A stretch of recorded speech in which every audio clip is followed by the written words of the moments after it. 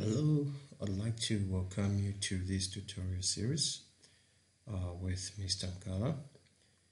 In this series, we're going to look at some of the examples pertaining the embedded systems. Particularly, we are focusing on the Atmega microcontroller, and in this case, we're looking at microcontroller 32. Okay. So the outline for what we're going to discuss is what you see right here. So we're going to look at different types of instructions that are found on the Atmega chip. We're going to look at the data transfer instructions. We're going to look at the arithmetic instructions, logic instructions, rotate, shift, compare, jump, and branch instructions. We're also going to look at some subroutine instructions. We're also going to deal with the port processing instructions, and then we're also going to look at the AVR Studio examples for instruction sets. But also in the end, we're also going to look at the indirect addressing with port processing instructions. But I must confess that this video is going to be divided into two, where we're going to look at the first part and as well as the second part. The first part will be to do with just the basic instructions and some examples, but this component right here, which is the indirect addressing, we'll do it in the second part. So real quickly, let me just go into some of the instructions. For example, when we talk about the data transfer instructions, what do we look at? So basically, I'd like to make some assumptions here. When I write RD, this is the destination register, and when I write RR is the source register, and whenever I write the small I, this whenever I write I, so this is the source registers. Whenever I write K, is constant, and the small k will represent a memory location. Alright, so when we talk about the data transfer instructions, these are some of the examples that you see right here. So for example, there is a move instruction where we start with the move, then RD, RR in this case. Alright, so this means move the constant.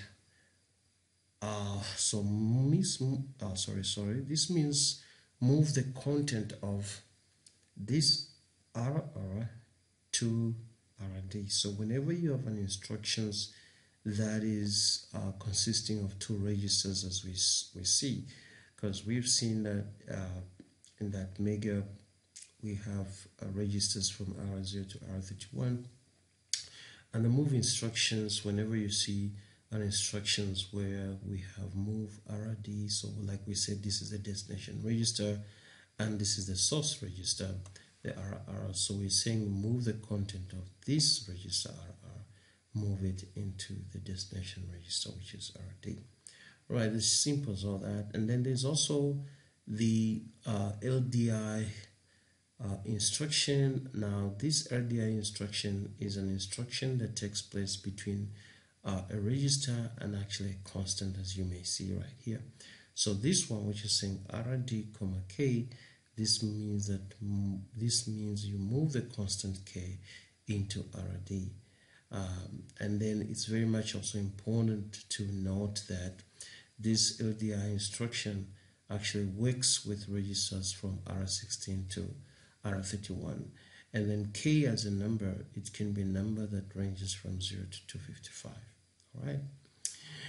Now we have this instruction right here that you see again.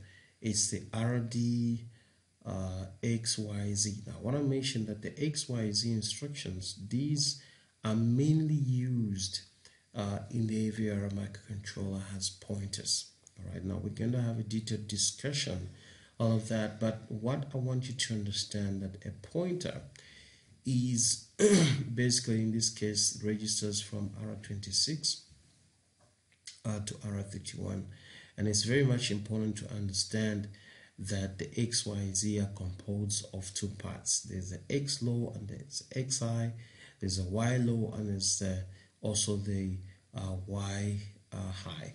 But what we mean mainly is that these registers, whenever we use them, we mainly use them for indirect addressing.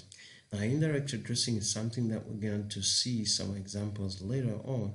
But right now, suffice to say that whenever we are using these registers, whenever they come into play, mainly they are pointing to a memory location in the memory files, such as the SRAM. So we use them as pointers. So mainly they contain the address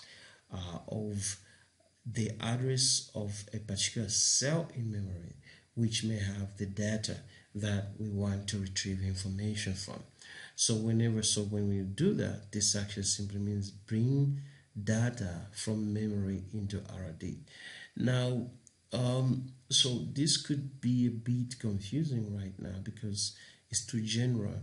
What we mean is, so whenever we do this kind of an instruction where we have an RD comma X, so X may have the content of the memory location, and then whenever we want to fetch data from that memory location into a destination register such as the RD, this could be registers from R0 to maybe R25, then we could actually do this. We can use the LD RD, and now you see me use this instruction very often, and I want you to pay attention whenever it takes place, because X or Y will have the memory location, and that memory location may have the data that we want to retrieve from that memory location. So this X will be loaded, or Y will be loaded with the cell location which has got the information. But when we call this kind of a function, we mean that whatever information that memory location has, where X is pointing to, that information will be actually loaded into this destination register. And we'll be able to see this as well as we go on. But also this other type of instruction where we do this pretty much the same thing, but we have the X plus and Y plus and then Z plus. So this actually simply means that bring into the destination register, which is RD, to the cell so bring into RD, which is the destination register, the content of the memory location where X is pointing to, but plus 1. All right. So what I mean by this is that if we have, for example, if we have a scenario in which, let's say that the cell location, oh sorry, this is a bit clumsy. Let's say that we have a cell location in memory, and its location is 0 times 0 0 6 0. Okay, so now we all know that this is a cell location according to the SRAM. We have this cell location. So what LD will mean is that when we write LD, all right, now guys, I'm not so good at this writing part. It's kind of messing me up. But what we mean is that if we are going to have LD, all right, and then we have RD, all right, so when we have the comma X plus, so if X was initially pointing to this cell location without this increment, it means that the X plus, this will become, this one is like our reference cell, all right, our reference cell in memory. But then when we have X plus, what we're actually saying is that bring into RD the content of LD, sorry that is kind of clumsy, 0, so you're actually bringing into RD the content of 0 0 6 1. All right, so because now what you're bringing into memory is the post increment. So the X will point further to 0061 because then you're adding a 1. So it will take the information, it will take the data from the next cell location where this was your initial reference, but then now when you add a plus, it actually means that it's now pointing to the next cell location, which is X plus.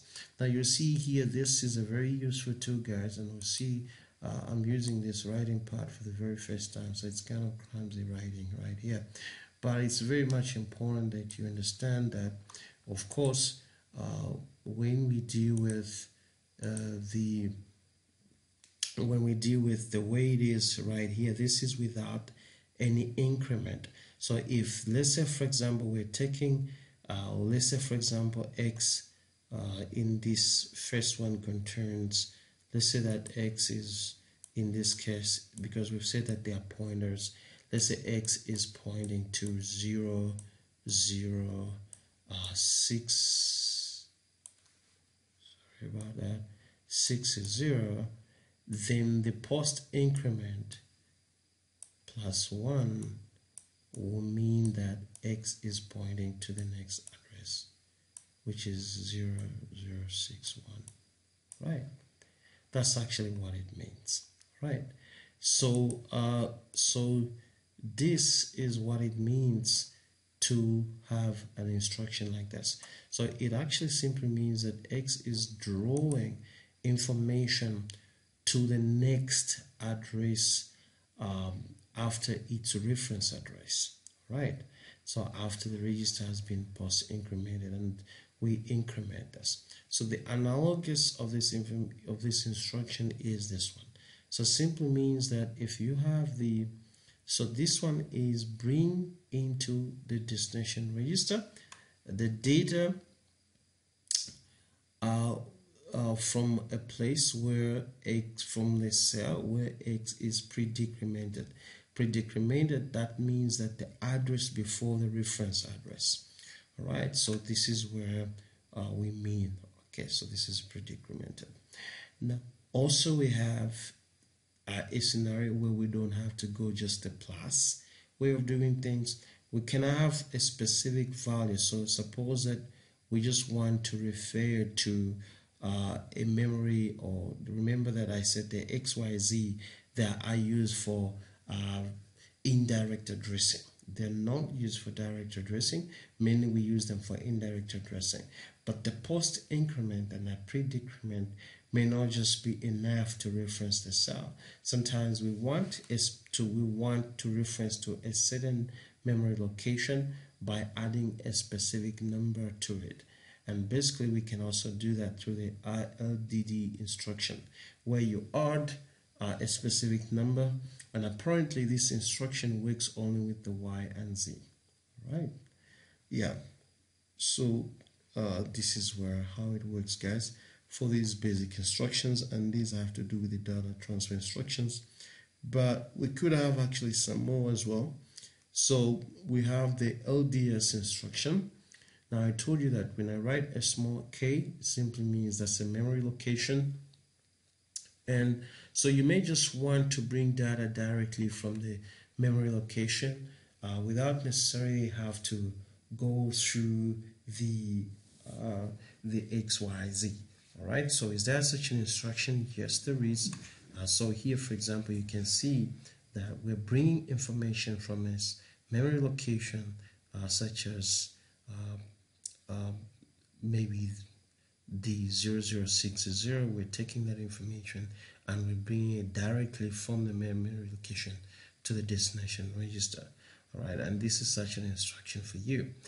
So now we also have the STXYZ, so this will actually simply means we'll get data from the register and store in memory pointed by XYZ. All right, so you see the LDS being used very often, and the STS, and I'll talk about the STS later on. But just right now, just appreciate the statement, what they mean, all right? And we'll have more examples to look at this.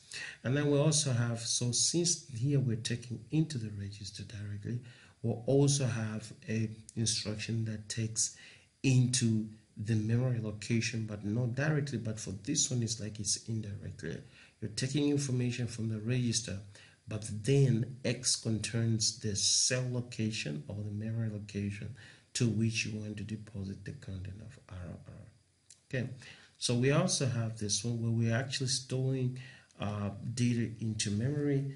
In this case, we're storing data into memory to a pointer, to a point where the cell, where the indirect addresses are pointing to, but in this case, we're pointing with an offset. Again, this instruction has to do only with Y and Z. All right. So, so sorry about this kind of writing. We just kind of missed it. But we are very clear about this. That's the one with actually an offset. Now here is the point where we are also trying to tell you that you can actually bring data directly from the register here into the, sorry about that, so we can bring data directly into memory from the register, right? So now these two instructions, if you check this one right here, it's actually analogous with this one. This one loads into the destination register directly from memory. So now we want to load directly into memory from the register, right? So you can see here there's the STS and there's the LDS. So whenever you want to load directly data from, let's say for example, you could have, let's say you have, you could have LDS, ADS. Oh my goodness, this is very bad. Huh? Can't really write anything here. So I have R0, all right, a comma 0060,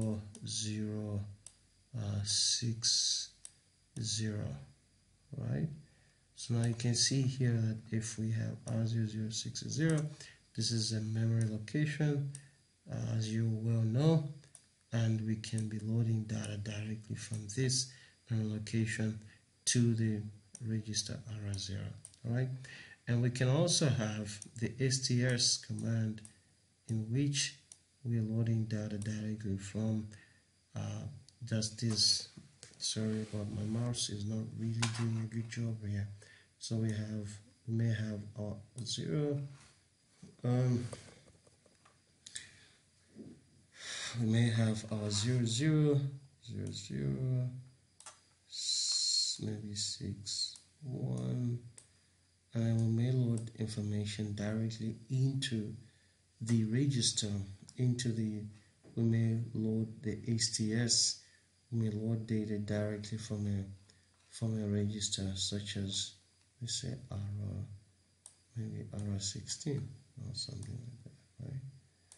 Okay, so we could have these commands. Now the reason why I've referred to this, because I've used them quite often, especially the STS has been used quite often in these examples that I'm giving you. All right, so real quickly, let's just again move to the other types of instructions, because this is quite a lot. So we have also the arithmetic instructions. Now for the arithmetic instructions, as you can see, the add instruction, this adds between the content of RD and the content of RR. And then we also have the subtraction, which subtracts the content. In fact, so here what we're saying is that we're saying add the content of this, sum the content of RD and RR, but the results stored in RD. Here subtract also the content of this, subtract the content of RR from RD, and the results are stored in RD, right? So we also have the increment. This increments the content of RD. The decrement function also, this decrements the content of RD. Now here, guys, I want to mention here is that usually we use this increment function. For example, we may just increment. For example, if we increment a particular register, RD has been initialized with zeros. What this simply means, if whenever you write increment the content of a register, let's say R16, you see that you're actually, if this was preloaded with zeros, usually the assumption is that the initial value are actually zeros. So you'll be incrementing its content from 0 to the maximum possible number before it overflows, which is 255, right? And we'll talk about this because this increment technique can be very useful, especially when we're trying to introduce delays in a program, and you see it very much often used. But I also want to tell you that we can increment something, and then you can test these increment in the register. You can test them with the a corresponding value that has taken place in the status register, and we'll talk about all of this later on. But right now, just appreciate the fact that this is called the increment, and there's also what we call the decrement function. So this decrement function, this is really what it does, is that it begins to, you may have loaded maybe the content of a register with a particular number. In this case, for example, you may have loaded R16, you may have loaded with the value equals maybe 255, right? And so the decrement function will actually mean that you begin to subtract 1 every time till this value reaches 0, for example, right? So you may start counting, you may start decrementing from 0, from 255 to 0. So it doesn't have to be necessarily 255. It could be just a number that you've loaded into the register, and then you begin to decrement to down. Now the reason why you would want to do that, I'll show you guys also later on, because there are functions such as the break if not equal command. For example, the breaking if not equal command, or the break if equal. You may want to decrement something. So you may want to decrement the value of R16, for example, and then you want to a little bit test if it is not equal. So if it is not equal to 0, or you want to do something. But again, there will be dedicated examples on how we use the decrement and the increment function. But right now, just suffice to say that this is what they do. This one increments the content of a register, and this one also decrements the content of a register. Then there's also what we call the negative, RD negates the value, stored. There's also this multiplication in which also we are also trying to approach these concepts. Now, what we call logic instructions as well, which could be actually used as well. So the logic instructions, these perform the actual logic instructions in the register. So what it means that this carries the AND operation of RD and RR and stores the result in RD. So now what this means, guys, again here, is that you may have, if you have RD, let's say for example, RD has got a binary value such as 0, B, 1, 1, 1, 1, 1, 1, 2, 3, 1, 2, 3, 1, and then you have got R. This is really messing me up. We have 0, B, maybe 0, 0,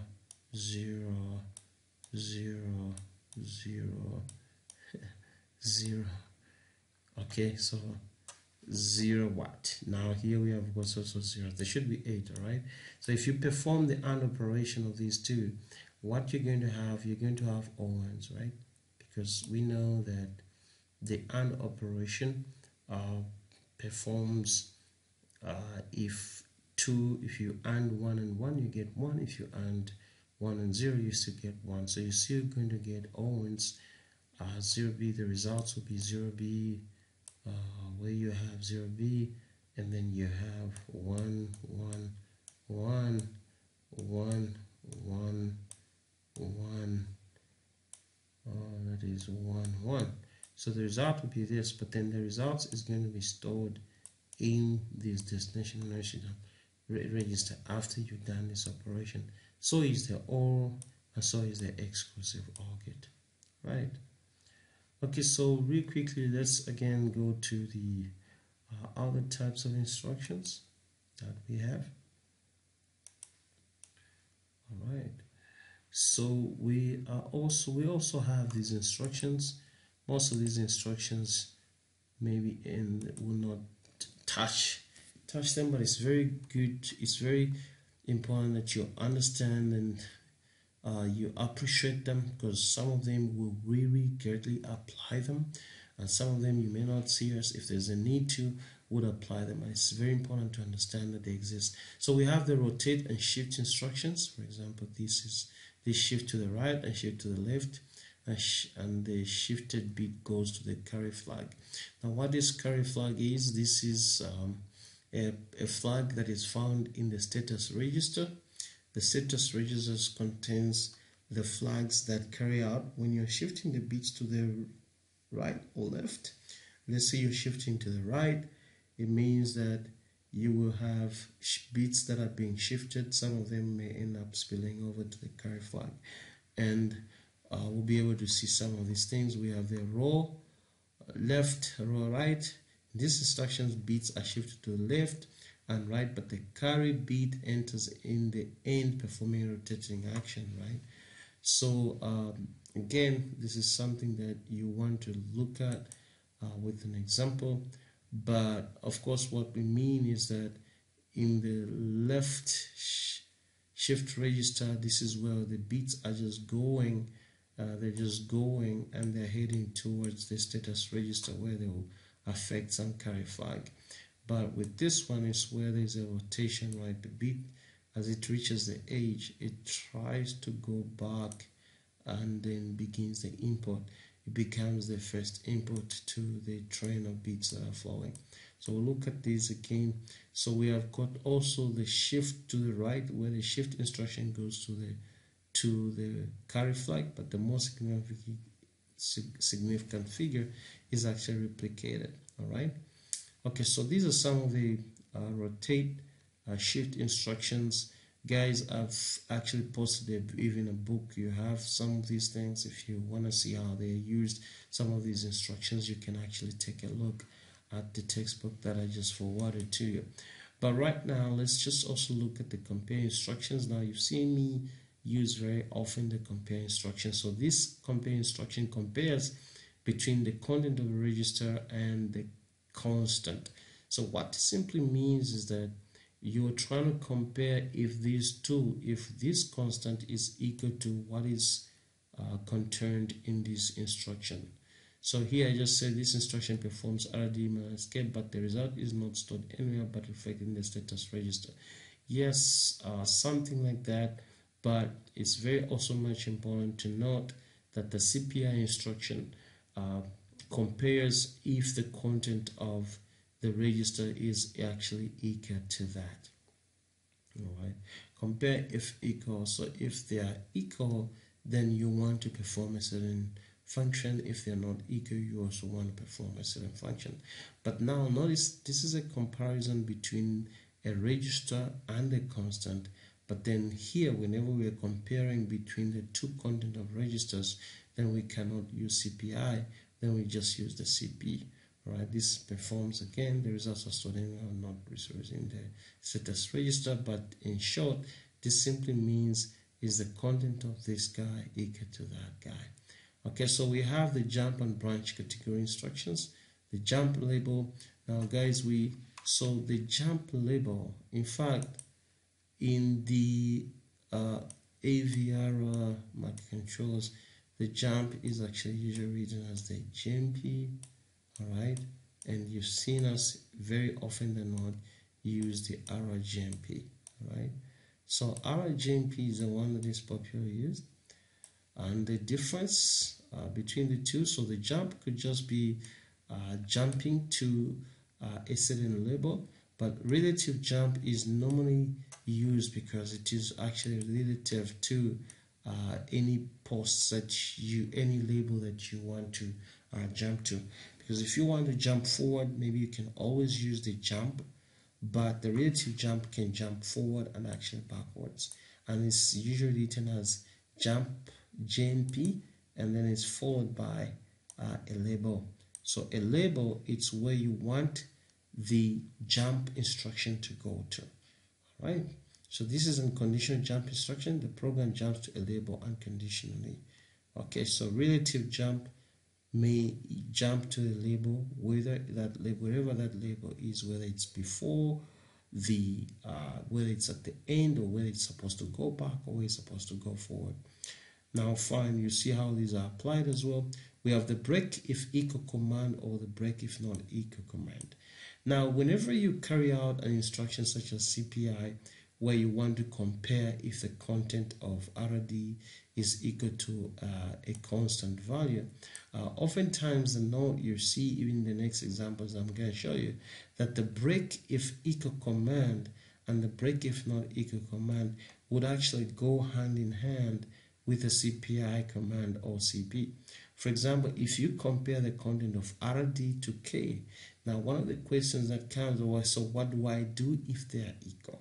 Right? So, or if they're not equal. So usually when you have the CPI as the first instruction, you may just want to follow it by the break if equal or break if not equal, because if you compare, the decision that should happen in an event that what we're comparing is really equal, then we can go to the, for example, we can say, okay, so if I compare the content of RD to K, if these two are equal, then I want to break if equal. So we're saying compare the content of RD and K. If they are equal, break if equal to a certain label that you want the program to go to. So you may have the CPI to compare, and then the break if equal command to make a decision if they are equal. And if they are not equal, the break if equal command may be ignored, and the next instruction could perform. Now the break if not equal command could actually also work with the CPI, for example. It's a scenario where you're comparing the two contents, right? And if they are equal, if they are not equal, then you want to make a decision. That's why here I wrote that if the previously compared instructions are equal, then branch to a label. Or if the previous compared instructions are not equal, then you can actually go to a label. Okay. Now, there are other types of instructions, of course, like the subroutine instructions. This is the where, for example, we may use the functions such as the call label, where you use the functions such as the call. This instruction branches to a subroutine under a label and performs an instruction under that. When the subroutine has finished executing, the program returns to the previous section. It should have continued it to if the instruction was not called, or the program continues. So the red instruction is put at the end of each subroutine to make the program go back. Now guys, you will see me very often and time the note whenever we are talking about the call function and we want the program to go and perform a certain maybe subroutine instruction where we call where the call label is. So when we say call, we follow it by a label. But I want to mention that every time you use the call function, you may just want to make sure that the stack pointer is always declared. Now what the stack pointer really is, I'm going to have a detailed discussion, because the call function may not work without the stack pointer. And then we have also that whenever you reach at the end of that subroutine, you can always remember to return, right? So returning to the place where you ended from. Now you continue from where you ended from. Okay, and we have also a detailed discussion on that. So here is now, let's look at some of the port processing instructions and actually examples that we want to look at. So for example, there's some useful port processing instructions as you write your assembly code. These instructions are very important. For example, there is what we call the SBI input output register comma bit. Now what this instructions does is it sets the bit mentioned high. For example, if you talk about the port, right, if you say SBI port B comma 0, so what you're simply saying here is that set port B0 high. Okay, this is simple as that. So if I say SBI port B comma 1, so this will simply means set port B1 high, because what is setting is the SBI. So we have also the CBI, which is analogous, which is again talks to the input output ports comma bit. This instruction clears the bit mentioned and becomes low. So if we say CBI port B comma 0, we're saying set port B low. Okay, then there's the SBI instruction that is SBI input output port comma bit. Now let me mention here that whenever you're using the SBI C and the SBI S, be careful here. You notice that when we say CBI, we follow it by a port, let's say port B in this case, and then we follow it by the index on that port. Remember, this port B0 up to port B7, right? So in this case, we're referring to port B0, and then the instruction says clear the bit. But the SBIC, it actually tests if the bit of a particular port is cleared, and usually the SBIC is followed by not the port but by the pin value. Okay, so here it is. So this bit, it tests a bit in an input and skips the next instruction if the bit is cleared. So the SBI says skip the next instruction if the bit is what? If the bit is cleared. And how that is applied, there's an example that I'm going to show you just after this, how we apply some of these instructions. So the SBI says skip the next if the bit on port D0 is cleared, and the SBI S, that's the structure.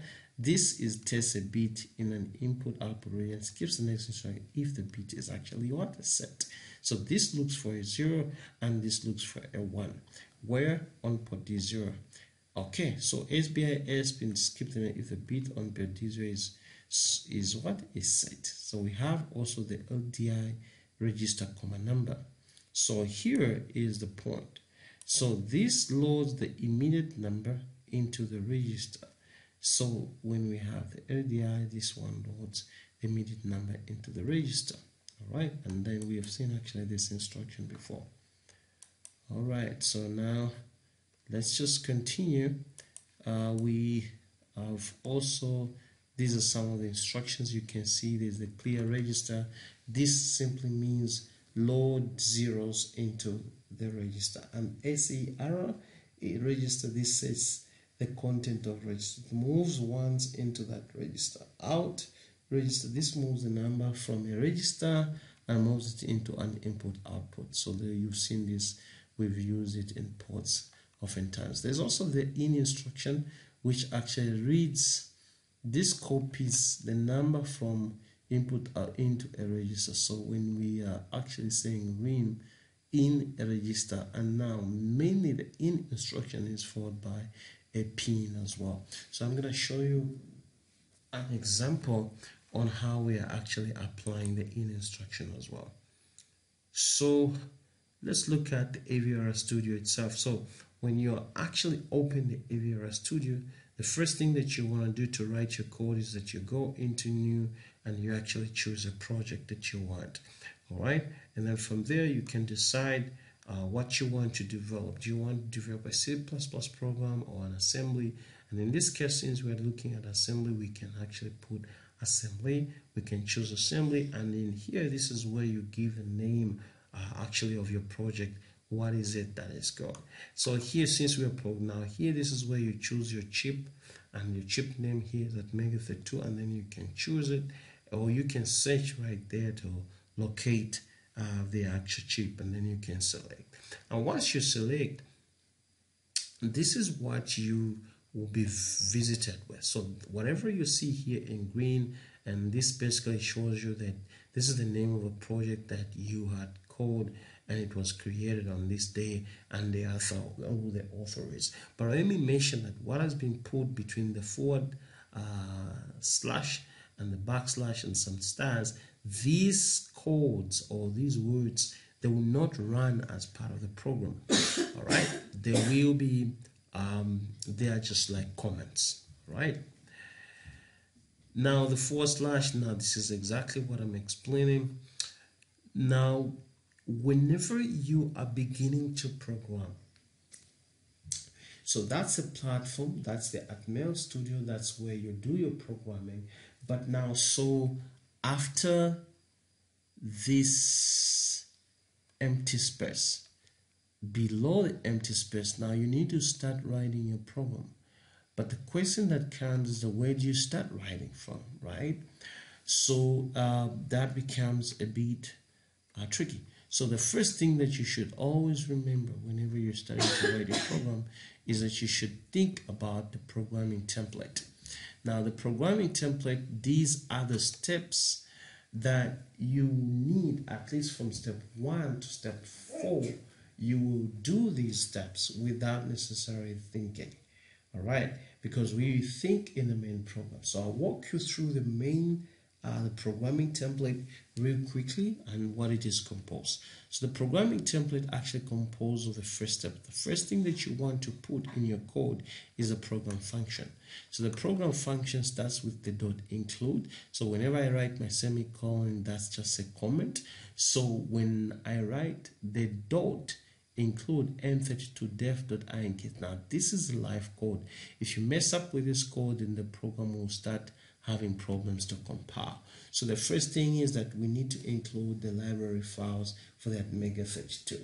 All right, now apparently this is how you do it.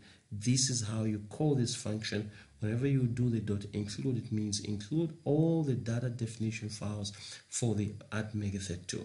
If it was at Mega6, I would say M. If it was at Mega16, I would say M16def.ink. But since we're dealing with at Mega32, so we say M32. Then the second thing is, the second step is called the declaration section. In the declaration section, this is where you just define conventional names for your ports or for your registers. For example, if you start with a .def temp R is equal to R16, this simply means that you are defining R16 and you're going to be calling it as temp. And in this case, .eco_latecon, it means that you're actually defining your port as latecon. So notice how we've actually differentiated. When I'm calling a register, I started with a .def, and when I'm calling a port, I'm starting with .eco_latecon. So it's very much important that we appreciate this point. So there's the first point, the second, and this is the third point. So the third point, you need to write just one instruction, and in this, we're just saying RGMP init. All right, so in this case, after the declaration section, you want to be wise to write a command such as relative jump to jump to a label called initialization. The reason being is that what are we jumping from? So now I want to mention here that there are about actually almost about 29. Now we need to check the data sheet of the vectors and interruptions that are actually found, instructions, vectors and interruption instructions that are found on the at Mega32.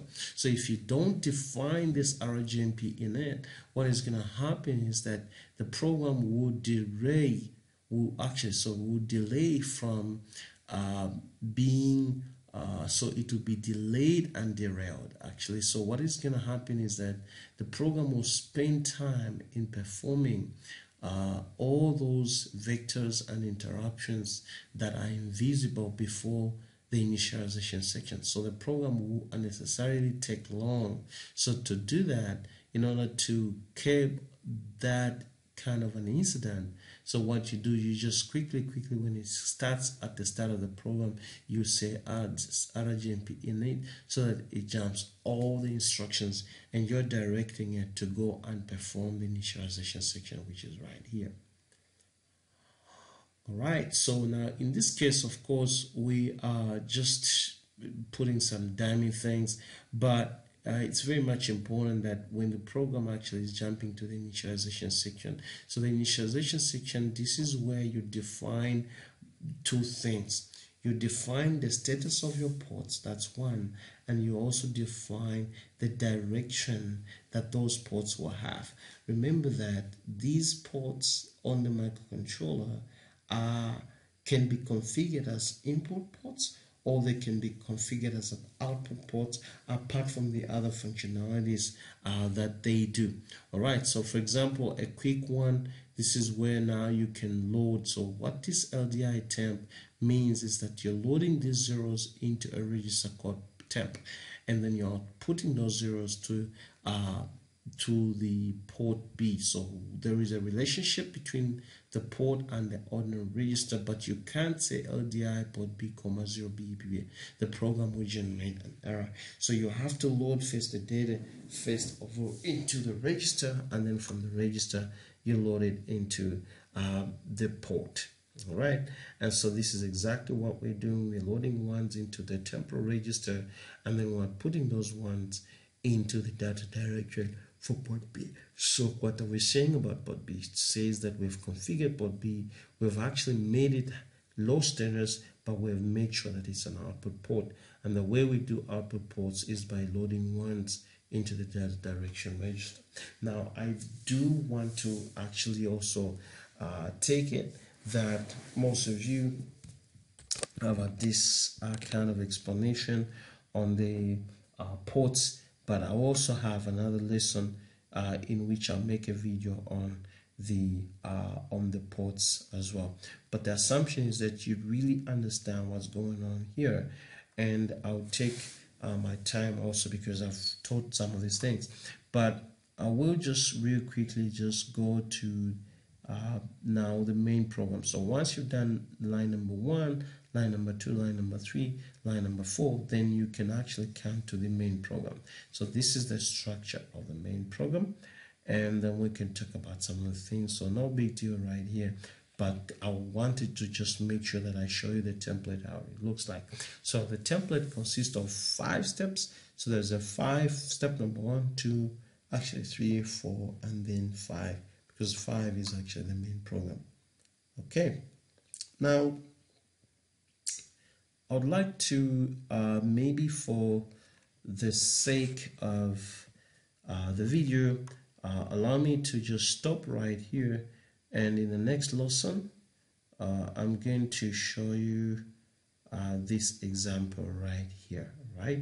Or maybe let's just maybe go to one example that I want to show you, and I'll jump because the document is too big actually. So let's just real quickly maybe look at a sample example in which we do some of these things. So like I said, instructions to do with indirect addressing, I'll actually talk to you about them later on. But right now, let's just try to look at this example. All right. So now the question says, so write a simple program to switch on an LED connected to port A0 in reaction to a button placed on port B0. So what we have is that we actually have this LED right here, and it's connected to port A0, and then we also have port B0, this button right here connected to port B0. Now the question says we need to write a program whereby when we switch on the button, the LED should come on. Now I want to mention also right here that we're actually using assembly, because this is what we're dealing with in this. So now to do this, we have actually chosen that we're going to use the port processing instructions, but then we've singled out some of the instructions we're going to use.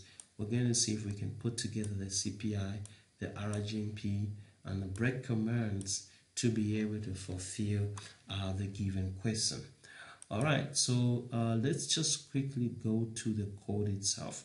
So the first thing that I've done, so this is the written code that I've put down for you guys. So the first thing that we've done, so this is my assumption.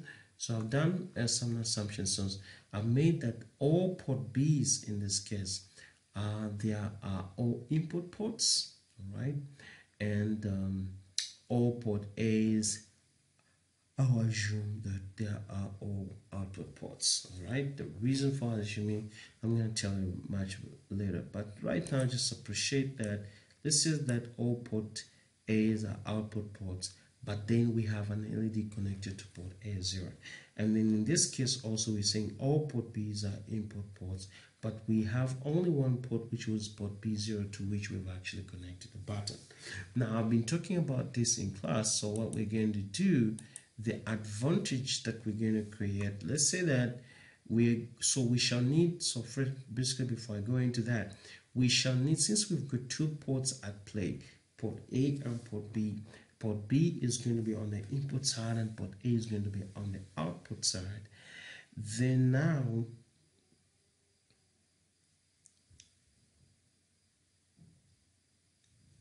GGRD. All right guys, so I'm going to now quickly do it slow, please. Yes. Now I want to go through the problem itself. So what's the solution to the problem? The solution to the problem is that the first thing we include the program function, and the second thing that we do is basically to declare, we just declared the registers as temp. So we say temp is equal to R16, and then here on step number 3, this is where I jump to the initialization section. Now the function of the initialization section is to show which ports are input ports and which actually ports are going to be also our output ports. So in this case, we say that port B is actually our input port, because that's where we've connected the button. And then we're saying that port, and then we're going to say that port A, I'm making a video. And then we're saying that port A, our port A is an output port, and our port B is also our input port. Alright, so the first thing that we need to do in the initialization section, what do we need to do if we want to configure ports as input port? So the first thing is we load zeros into the temporal register, and then from there we're going to output in the data direction register. So this, when we do this, we're actually saying configure port B as an input by loading zeros. And we have to also talk to the status of a port. How do we talk the status of a port? Well, we load ones into this, and then we're saying all port B's are ones. Now, strategically speaking, why do we load ones into port B's? Now, these are input ports because we've talked to the data direction registers.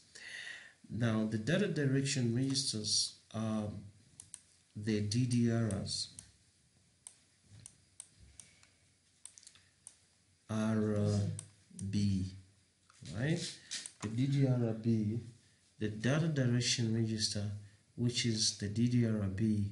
In this case, when we load zeros, it means that these ports are configured as input ports, right? When we load ones to a particular port, to a particular data direction register, it means we're configuring the ports as what? Output ports. In this case, like I said, the assumption is that I'm loading all zeros into the data direction registers of port B because they're input ports. But now for the status, always remember you configure two things about the port. You configure the direction and you also configure the status. Now status for port B, we've given them what? We've given them high status. Alright, the reason why we're doing that, remember that whenever if I'm going to write a 1 on port B0 and the rest are also 1s, what this simply means is that if I'm going to close a button here, if this button will be closed, this 0 that is here will override the 1 that is on port B0. Alright, so the port B0 will have a 0.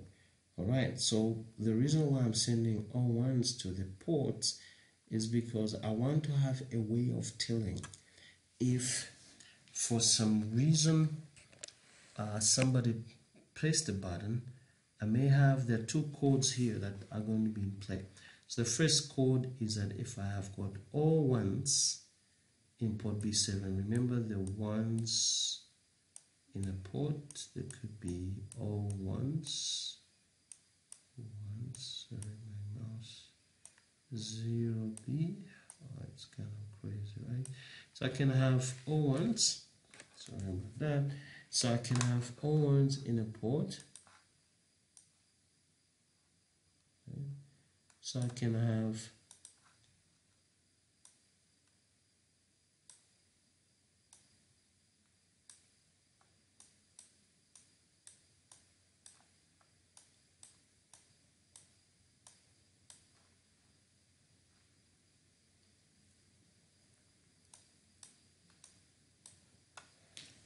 alright, so this, according to the positions, this is port B0, this is port B7. Okay? So if I connect a button here on port B0, if I'm going to close this button, this will become 0. And if the button is not pressed, we have all ones, including port B0. And so if the button is pressed, then we have 1, 1, 1, 1, 0. So the reason why I'm putting all ones is because I need to have a way of telling if the button has been pressed. Alright, I need to have a way of telling. I need to have a way of telling if the button has been what? Has been pressed. Now, so I go back to the program now. Now I'm at this level, so I give both the status. So I give high, give port B as by loading ones. So how about port A? So port A is an output port because it is. We're going to load ones to the data direction register. So we're saying DDR A, temp, configure port A as an output port, right? But then what should be the status of port A? Remember, in port A, at port A0, this is where we have placed our LED, right? So here, this is port A0. We've placed our LED there. So for this just sake of it, we've said all of them are output ports, but we also have just made all of them as the status, as having all status, meaning there's no data there, right? Okay, so now here is the program, and I'm going to explain real quickly here. So the first thing that we're going to do, we're going to try to read from the port. And the way we read from a port and the way we want to copy, we want to copy the status of the port. So this is what we're doing. We're saying in temp pin B. What this instruction means, it simply means that copy the status of port B and take it to a register called temp. All right. And then now when you take that into temp, now the second instruction is to test whether what we copied into temp matches this code, this binary number. Now this binary number, if you look at it very carefully, it's a binary number that shows the code for a pressed button. Now let me explain here. There is no direct way, because once you've initialized everything, in the main program now you begin to think, how do we make our program work? So the logic here is the logic. The logic is that we want somebody, when somebody closes the button, we want our LED to come on. So we need to start thinking, what should be the first statement that we need to write in the main program? Because in the main program, this is where we think about the algorithm of the program. So the first thing that you want to do is that you want to read, you want to copy the status of a button and take it to the register called temp. Now I want to also mention, this is something that you've not seen. In the main program, what we do, the main program starts with the label start, and in the end, it ends with a label called RJMP start. In other words, it's actually performing in a loop. It starts with a label, hits the end, and then the program again tries to go back and perform what is under that label. So the first instruction that we need to look at whenever we want to test if the button has been pressed is to copy. This is a technique. You copy what is on the port, take it to a temporal register. In this case, we have R16 that we've defined. And then the next instruction is to compare the content of the register, compare it to the constant value. Now, if you look at this value that we're comparing with, is a value for the press button. Because remember that when we don't know, if somebody presses the button, we don't know, so whenever somebody, we always try to copy to the temporal register to see the status of a button. Somebody may have pressed the button or they may not have pressed. If they haven't pressed the button, if we copy the status of port B, we copy to the temp. If they haven't pressed the button, then temp has got all ones on port B. If they have pressed the button, then temp has got all ones and except the last one, which was port B0. So this is a neat way, guys, to test using the intemp command. But I want to also mention that you should master the in command, because the in command comes with in register, then pin B. It doesn't speak to a port, it actually speaks to the pin.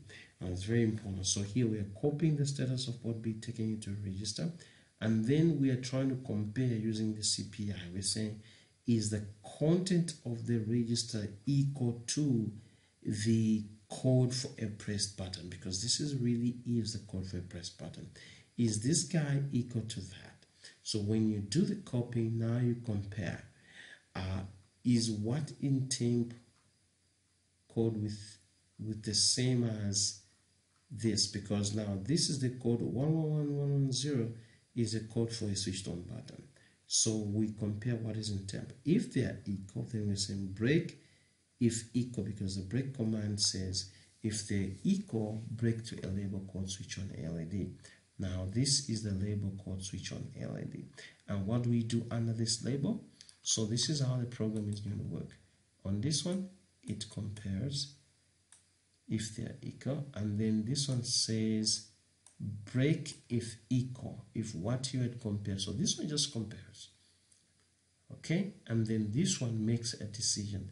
If you found that they were equal, please jump to a label, and that label is switch on LED. All right, so it's going to switch on LED. So what do you put under the label? Well, under the label you put a code for a switch on button, and this is pretty easy, guys. All I did was to load 0, 0, 0, 0 and 1 and port A0, making sure that port A0 is 1, and then we're outputting that value to port A, so meaning that we're switching on the LED. But when we reach the end, we should remember to go back. So we go back to check if the status has changed, because now here we keep on copying. In fact, we go back through this way to check again if the status has changed. If the status hasn't changed, this guy would take 1110 into temp, and then the comparison will take place. Then the break if equal command says go and switch on the LED. It will switch on, but again it should keep on going back to make sure that the status hasn't changed. If the status has changed, then what is going to be copied? If somebody lifts off the finger, there will be ones taken to temp, and then we're going to compare what is in temp with all of these ones. So if this is all ones and then there is 1110, then the break if equal command in this case will be ignored. The next instruction will perform. So if, let's say for example, this what is in here is not equal to there, the break if equal command will be ignored, and what will perform is the steady instruction. So now we need to just start thinking here. If let's say the contents are equal, then we have the mandate to switch on the LED by making the break if equal command jump to a label. If somebody has lifted off the finger, we should provide a code. Once the break if equal command is ignored, the only command that can perform is a command for a button not pressed. So if we say the button not pressed, the button not pressed will mean that keep everything in the off state. So this is what is going to happen. So how do we keep everything in the off state? Well, we need to make sure that if somebody hasn't pressed the button, we jump and make sure that we load zeros into port A, like we've done. But when we reach the end, we should also make sure that if nobody pressed the button, maybe somebody quickly has pressed the button, we should always remember to go back and read. If no one has pressed the button, we compare, the break if equal command is not going to perform, but then we load zeros into 10 and make sure that port A is actually in the off state. Guys, that was pretty fast and there's a lot of information to digest right here, but I want to also mention that we're going to have a detailed discussion as well in class, but this is how a simple program like this works. Now if you see here, this is exactly what has happened. So you can see here that the button was actually pressed. This button was actually pressed, and when it was pressed, you can see here this 0, which the blue here in Proteus means a 0 came in, and the red means ones. So we had 1 1 1 1 1 and a 0. So we say, okay, all right, so as far as the temp was concerned, it now temp had 1 1 1 1 0. When we compared with 1 1 1 0, we went ahead and we switched on the LED, and this is the one that you see right here.